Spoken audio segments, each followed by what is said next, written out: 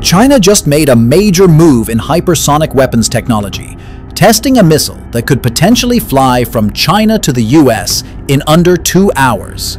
That's too fast for any existing defense system on Earth to stop. Sounds like science fiction? Not anymore. China has just pulled off something that could change the future of warfare and possibly even aviation forever. China successfully tested a next-generation hypersonic vehicle called Feitian-2, and it's not just about speed, it's about smarter engines, reusable designs, and a major leap in aerospace technology that most countries are still racing to catch up with.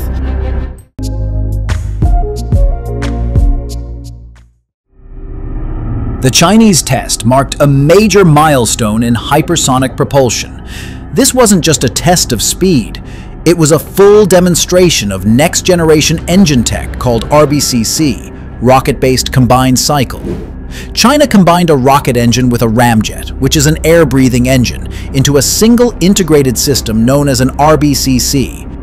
This hybrid setup allows the vehicle to launch like a traditional rocket, using onboard fuel and oxidizer to generate powerful thrust during takeoff.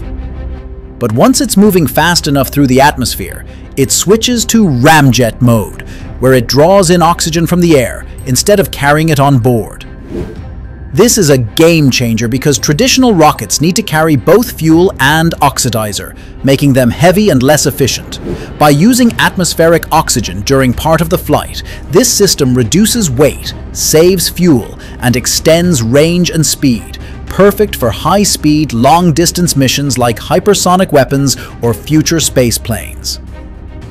This technology may seem simple, but in practice, it's highly complex. One of the toughest challenges in RBCC engines is achieving a smooth transition between rocket mode and ramjet mode.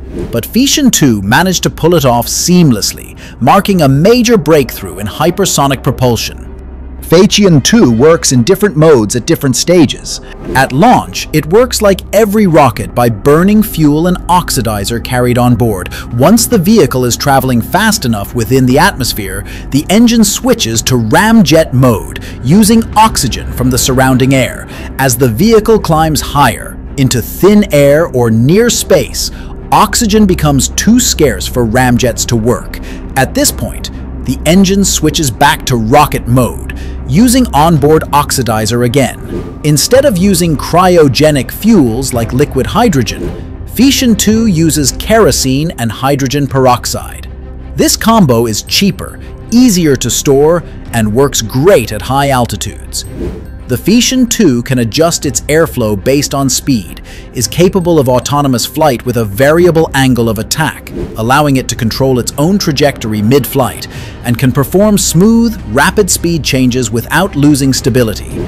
Despite the successful test, Feitian-2 is still in the experimental stage. However, in the future, it could pave the way for hypersonic reconnaissance drones, reusable military platforms, and even civilian hypersonic transport. China already possesses a vast arsenal of hypersonic weapons, but Feitian-2 takes it to the next level: precision, efficiency, and reusability.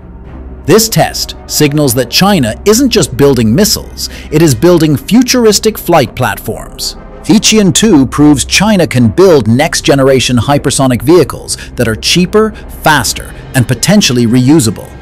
That's a game changer for military tech and possibly for the future of global transportation.